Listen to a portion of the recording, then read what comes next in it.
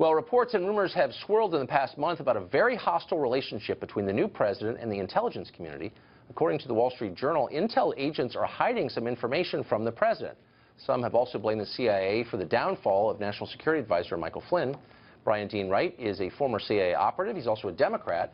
But he is disgusted with the shadow war he says his former colleagues appear to be conducting against the president. Quote, "For reasons of misguided righteousness or partisan hatred," he wrote in a piece last week, "they've taken it upon themselves to be judge, jury, and executioner." Brian Dean Wright joins us in the studio. Brian, thanks a lot for coming on. Thank you.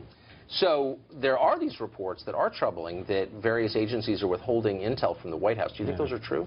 I do. And here's the issue. I do think so. And I think there are probably a couple of things happening here. One, we saw this in the fall with the dossier. I think some things are being leaked to discredit the president. Yes. And then the second piece is I think some folks are holding information back.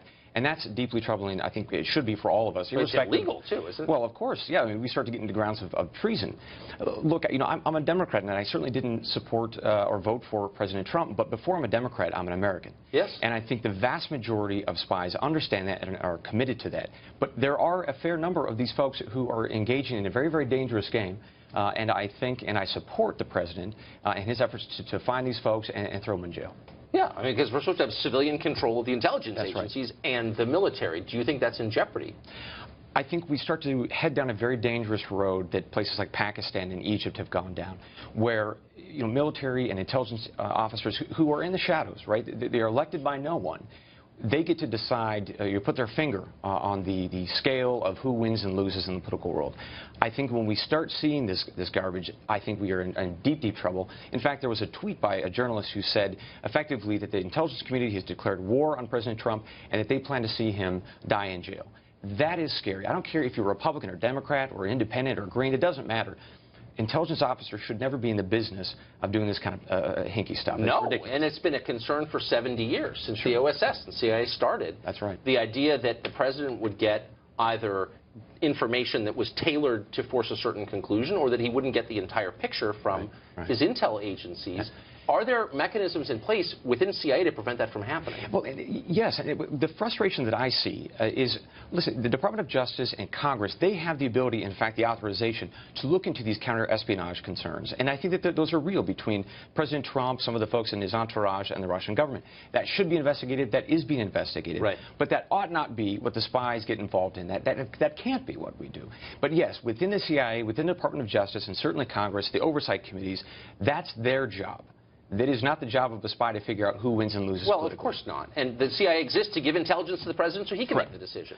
So for those of us following at home, where do you think the fault lines are going to be? What are the policies Trump is espousing that a lot of people at CIA disagree with where they might try to hamstring him? Well, I think two things, if I may. When he went to the CIA, one of his first days in office, he stood in front of the wall, and he was very almost campaign-like in how he handled that interaction. I think that was a mistake, and I think that fell on very, very hard ears within the agency, and I think a lot of people got pretty upset with him for doing that. So I think that as the president becomes a bit more presidential, if I may be so blunt, I think the intelligence community will start to respect him. They just don't like his style. I think that's a part of it, right? But the other piece is, when he rejected the intelligence community's assessment that the Russians were involved in trying to throw the election, that was very difficult and frustrating to hear the then president-elect or candidate Trump say that wasn't true. So if the president can get past some of those pieces and be frank and say, listen, I don't care what the Russians thought that they were going to get from me, they're not going to, because I answer only to the American people. That kind of spirit will absolutely get the spies on his side and to a greater degree. But at the end of the day, the vast majority of America's spies do their job, and they do precisely what they signed up for, what their oath calls them to do, which is be faithful to the Constitution and be faithful to the President of the United States. Boy, you've just confirmed a lot of conspiracy theories going back an awful long time that the CIA is not fully under control of the president. It's upsetting. Very quickly, what would you say the political breakdown is within the building at Langley?